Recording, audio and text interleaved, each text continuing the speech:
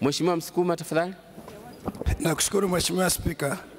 Naomba mwongozo wako kwa kuwa leo tunajadili taarifa za kamati na tutajadili pia taarifa ya Wizara ya Afya, na kwa kuwa ziko sheria zinazoweza kumruhusu mtu kuitwa mgonjwa, lakini tunaona Mheshimiwa Tundu Lisu anazunguka kwenye nchi mbalimbali, lakini huku anasomeka kama mgonjwa.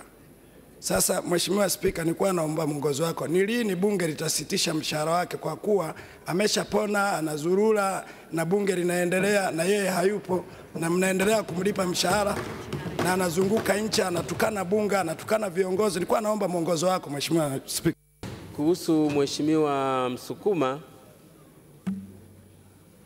ni kweli jambo hili la ndugu yetu, rafiki yetu, mbunge mwenzetu Tundu Antipas Lisu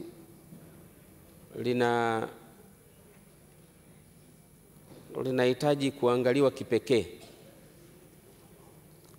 kwa maana ya kwamba mbunge hayupo jimboni kwake, hayuko hapa bungeni tunapofanya kazi, hayupo hospitalini, hayupo Tanzania, na taarifa zake Spika hana kabisa, wala hajishughulishi hata kumwandikia Spika kumwambia niko mahali fulani au nafanya hivi, na kama ni mgonjwa hakuna taarifa yoyote ya daktari, halafu unaendelea kumlipa malipo mbalimbali. Nadhani hoja yako ina msingi kwamba iko haja ya kusimamisha malipo ya aina yoyote yule.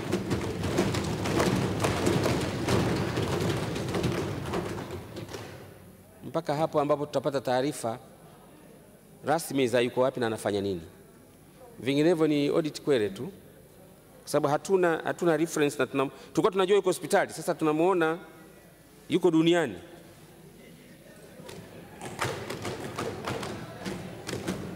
Kwa maneno ya Mheshimiwa Msukuma, anazurura. Kwa hiyo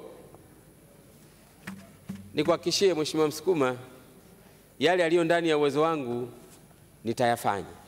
Asante kwa ushauri.